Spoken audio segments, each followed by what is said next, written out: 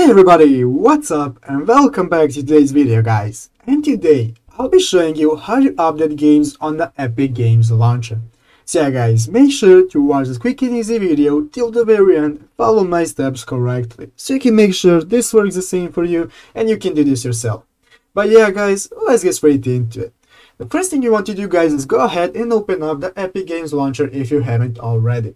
After opening up Epic Games guys and logging into your account, you'll be greeted by this main page right here where you can see all the games that you have on Epic Games and all the games that you can buy.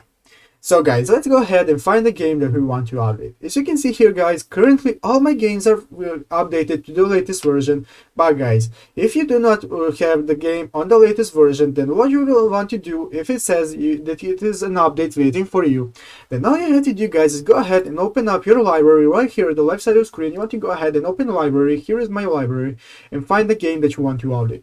You want to click these three dots next to the name of the game. So guys, go ahead and click the three dots right there, and then you want to find this option right here called Manage.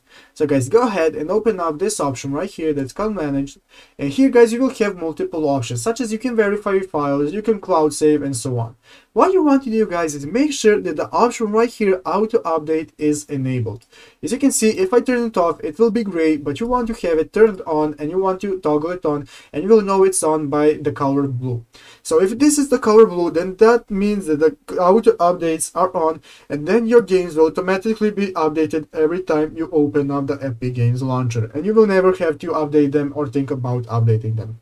So yeah guys, that's how you update your games. I hope this video was helpful. If it was, make sure to leave a like and subscribe to the channel. So guys, thank you for watching, take care and bye.